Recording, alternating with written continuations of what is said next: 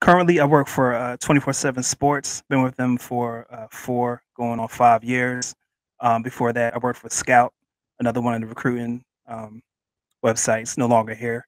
The first one I worked for was Rivals initially. Of course, they're still around. Yep. In fact, it was funny if it wasn't for Scout going bankrupt, I wouldn't be at 24/7 Sports. So it all worked out. But prior to that, I used to cover Pennsylvania. Well, not used to. I covered Pennsylvania high school football on PennLive.com um, with videos and articles, and I did that for at least between 2006, I want to say 2014, for free, which is kind of crazy, but that enabled me to get myself out to a bigger audience, which wasn't originally my plan as far as putting my name out there. In fact, Coach Cleasy comes from a message board name. I used to call myself Joe Cleasy, at like Joe Clark. It's made put some swag to it, put Joe Cleasy. So I used to do the highlight videos under that name on the Penn Live board. Then it got to a point where I would do basketball highlights, and people would actually see who I was. Before I was just doing football, so you couldn't tell who I was. But that's how I started in the game, just doing highlight videos and just trying to help kids get exposure. I mean, it's still the same mission today, maybe on a bigger scale. But it's just what I've been trying to do since 2006. So I got into the game, trying to help kids out, and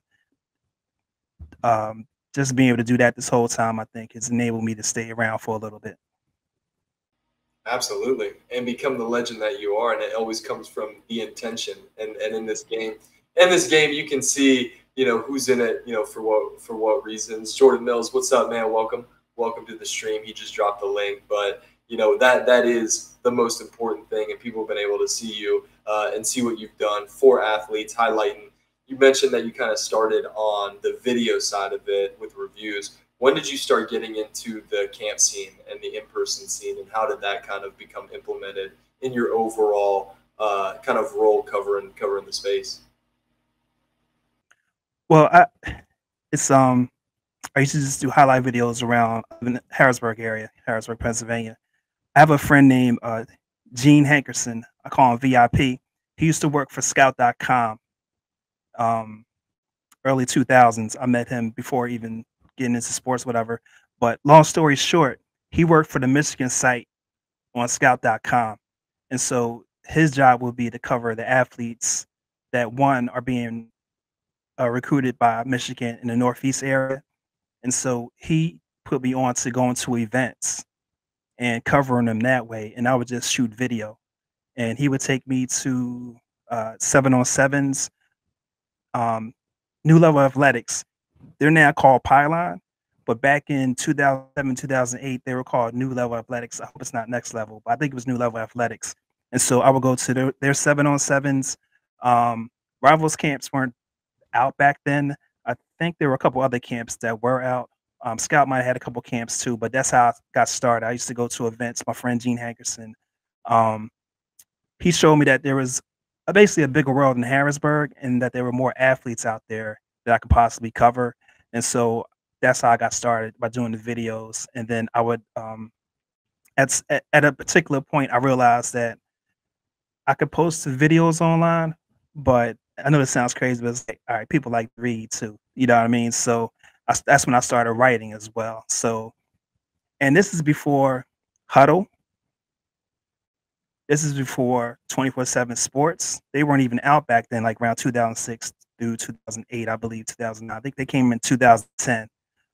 So it was just Rivals and Scout, and most of their content really was based on the Division I athletes, the top-notch athletes. And again, there wasn't no Huddle. So me being able to get out there and get video footage, and it's the same thing as today, getting that video coverage, getting that video out there, I think helped me a lot as far as name recognition, and just people seeing, what I do, or what I'm still doing, but what I did back then. And back then was funny. I used to actually send videos out to some of the guys that are still in the game right now. Like, I won't say his name, but Noah Spence. I think he's still in the NFL, but he played at Bishop McDevitt locally and went to Ohio State. and went to another school too. But the point I'm trying to make, he was one of the top kids in the nation. So back then, and this will age me, but it was just DVDs, right? And so I would get copies of his highlights. Actually, I made his highlights, and that could be verified. But I would send a copy of the highlight films to these recruitment guys so they can have something to put on their website. And back then, that was premium content. Getting highlights of people now. Everybody has huddle, so it's not the same, really. But I think that's part of what helped me as far as I guess putting my name out there. Not that I was trying to put my name out there, but it's just a consequence of what I was doing at the time. Yeah, and it seems like one thing is kind of solve huddle with game film, but with the coaches who are kind of in control of uploading it, that's just kind of one side of the story. And now you have camps, you have 7-on-7, you have different training now, and video being everywhere, and it being more of an athlete's story, and playing a role in the exposure, especially as we saw through the pandemic, what we were able to do with the platform where athletes who hadn't even played. When I was coming up, I had to start. You basically had to start from your sophomore year through your senior year, unless you were really having a big season to get enough film to get offered. And so now, through the pandemics, athletes who hadn't even started a game on varsity but were able to get their film out, been able to get on circuits, are you know, 3-4 star athletes. And so it's just kind of changed on that front. And obviously, you've adapted with it and been on the forefront. You know what? It's funny. I mean, it took a pandemic to kind of point it out, but you know, when I started doing my camps probably back in 2015. Yeah, 2015, 2016.